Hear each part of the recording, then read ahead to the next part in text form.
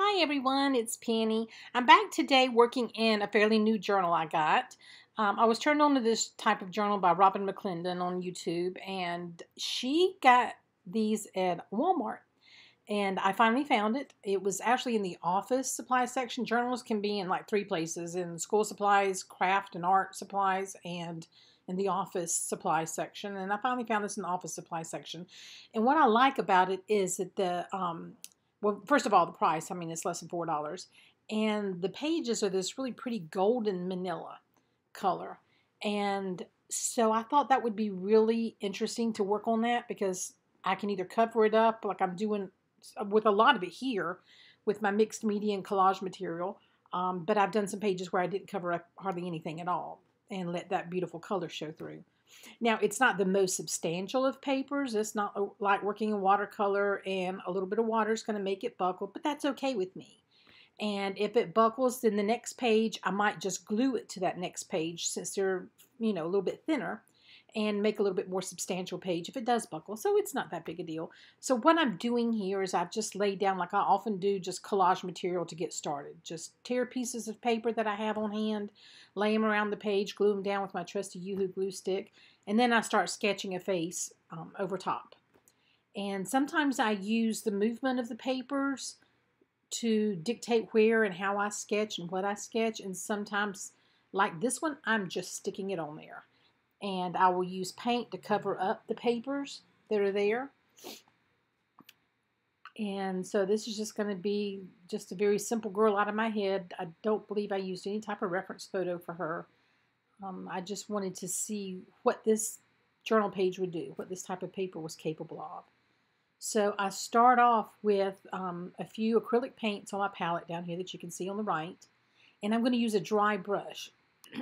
And I don't want to put, when you're working with paper that is not a watercolor paper, or I didn't want to put a coat of gesso on this paper because I wanted that pretty golden color to show through.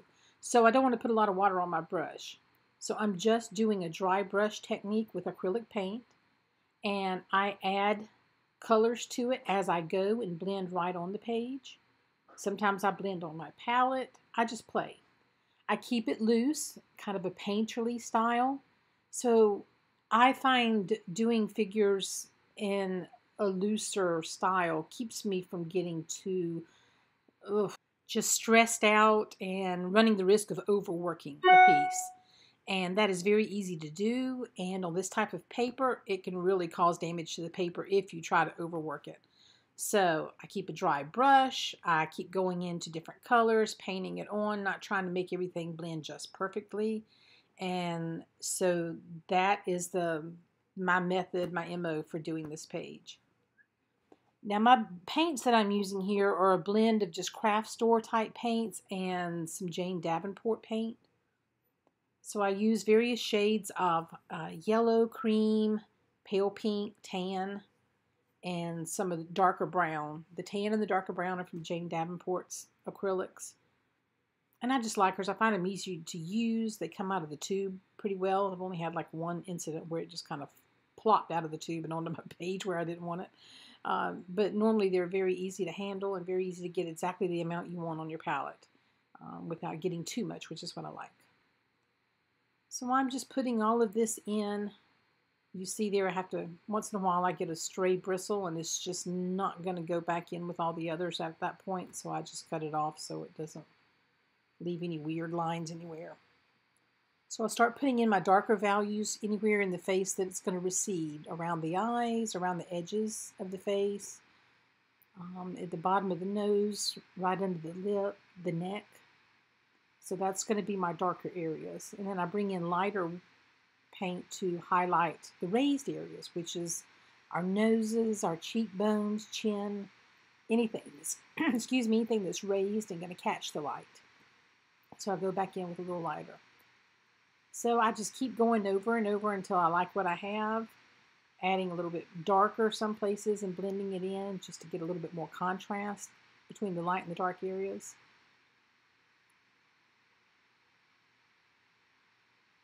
So sometimes when I do a collaged background like you see here, I will oftentimes go over it with a couple of different colors of paint or gesso or something just kind of watered down to mute it. I don't do that on this page. I go ahead and keep those differing papers visible in their true identity. I don't really cover anything up. I decided that's what I wanted for this page. I wanted to see how I like that instead of making everything just blend into the background. I wanted that that energy that keeping the papers in their original form gives to it. So now I'm working on her beautiful full lips. Something as you get older you don't have as much anymore and you long for. So yeah, all my figures tend to have nice pretty full lips.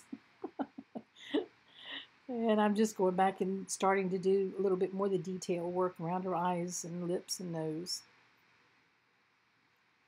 So I've got actually several journals going right now. I have constructed a junk journal that I enjoy working in. Like I said, Robin McClendon turned me on to this particular type of journal. I almost didn't find it because I went all through Walmart looking, and I kept finding journals, but not this one. And it may be different in your store, but this one showed up where they do on the aisle with the office supplies and the tapes and the mailing envelopes and that sort of thing. That's where I found it. I believe it was either $2.99 or $3.99. It was less than $4, and it's got a lot of pages in it, and each page lays flat. So it's very easy to work in. So I think I'm going to enjoy it. I've got to get used to the thinness of the paper. It's not as thick as cardstock even. And like I said, I like the color of the pages, so I don't want to put gesso on every page to, get it ready for these wet mediums. So I just need to be careful about how much water I'm putting on it. And so I won't be doing watercolors, and I'll probably keep a dry brush technique for use with my acrylic paints. So I'm working on the eyes a little bit here, and then I'll start working on the hair.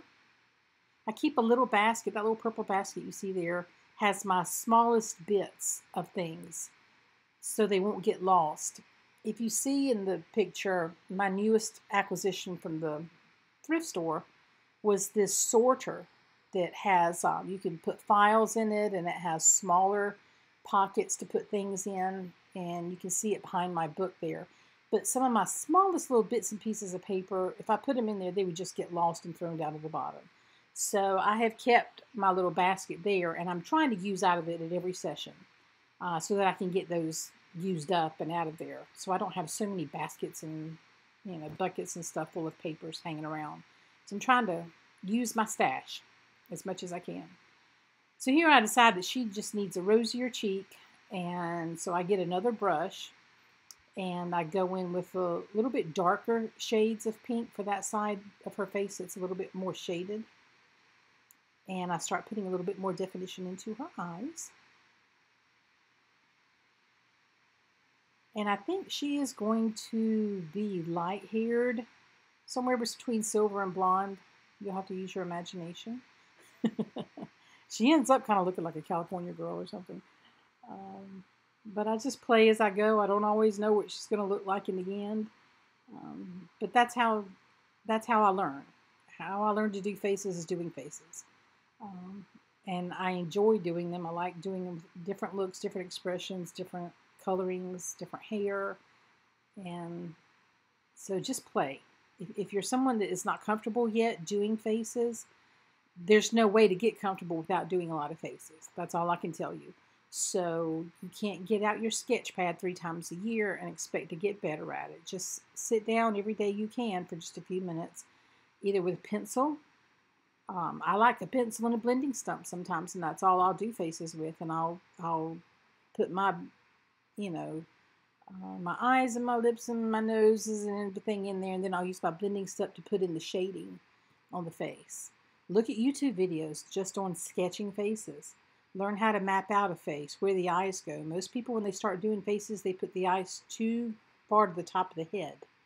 And if you draw an oval, the eyes are going to go right along. If you cross that oval right through the middle, from top to bottom, right along the middle is where your eyes are going to be going. So watch some, and I might even put out a very beginning face video just for sketching to help people get, because there's a lot of us that we want to draw faces and we do a couple of them and they just look crazy. Well, they're going to in the beginning. So just be patient with yourself and remember to have fun. That's what I like about art journaling, is you don't have to show it to anybody. It's not going to be sold. It's not going to go on exhibition. It's for you.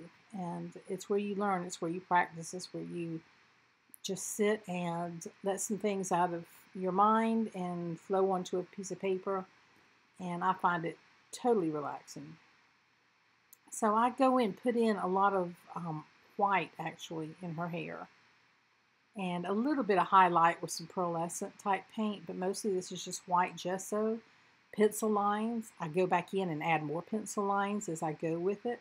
I have a little fine liner paintbrush here because I want to be able to get the small little hairs that are flying around. Sometimes I'll do just kind of a cartoon pop art looking look of hair. No individual hair strands, just a solid, you know, bouffant type hairdo. But most times I like to see the energy, the flow of the hair. So I like to use a fine liner to get some wispies around, you know, her face and to make it look like it's moving. I go back in here and add some more collage material. I have some stamps that have butterflies on them and bits of paper that I want to bring in just a little bit more color to the page. So I add that down here at the bottom. And I'm getting really close to getting to where I like what I see.